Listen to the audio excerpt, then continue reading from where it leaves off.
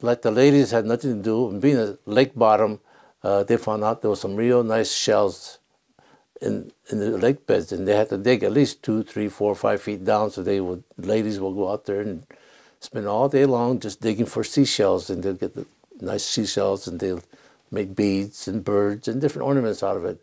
Meantime, the men folks will sit out there, they'd be smoking, playing cards, and they see all these seagulls come in there. It says, it'd be nice if we can catch the seagulls and paint them.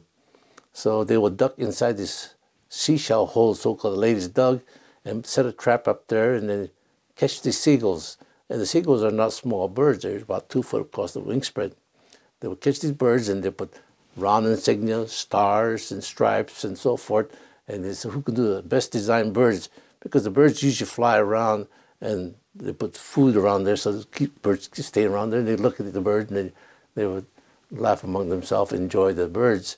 Meantime, the birds will go back to the coastline, to Eureka or whatever it is, the ocean side, and the game warden says, where all these birds are coming from with all this insignias and painting on the bottom of the birds. And finally they traced it back to Tule Lake, and they came to Tule Lake, and game warden put a stop to painting the seagulls because they're protected birds.